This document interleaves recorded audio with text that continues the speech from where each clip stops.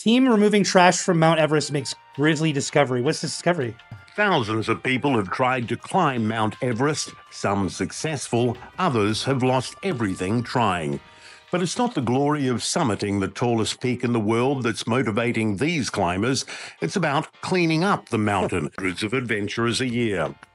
Once again, a cleanup team of soldiers, Sherpas and porters braved some of Everest's most inhospitable conditions to remove hazards that have collected along the route. One of the team leaders says it is dangerous but increasingly urgent work. Okay, guys, you're going for a trek up Mount Everest. Okay, it takes like however long to get to the summit. You're asked to collect trash, not just your own trash, but other trash, while you're nimbly trying to maneuver yourself via guide, because you can't even do it yourself. You have to like literally start removing trash.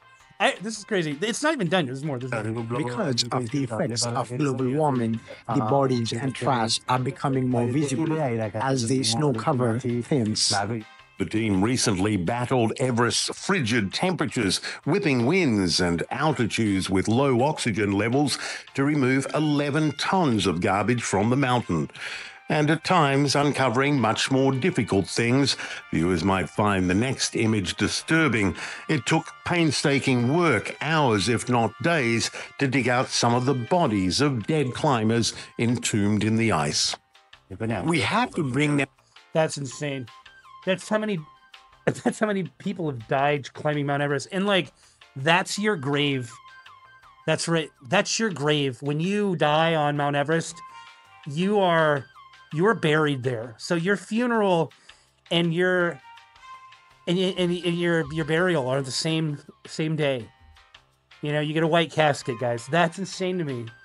I mean, but also like, isn't burying people insane? Like, everyone should just be cremated. Them back as much as possible. And if we keep leaving them behind, our mountains will turn into a graveyard in the future. We have to bring them back.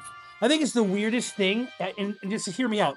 I think it's the weirdest thing to take somebody, put them in a fucking casket that's like custom made with leather and vinyl and like hinges and screws and like ornate handiwork, and like then put that in the ground so that it can never touch earth again. It's locked. Like everything in nature tends toward chaos and entropy. It's going to break down and it goes back to the earth or the ocean. Like literally, I don't understand why we're like protecting it. Wouldn't you rather like be in a tree? Wouldn't you rather just be planted at the base of a tree? I would, or just, you know, scatter my ashes or whatever. But like, I think it's insane to have this many caskets. It's going to cause some drama. Some of the traditions that we do are just weird, bro.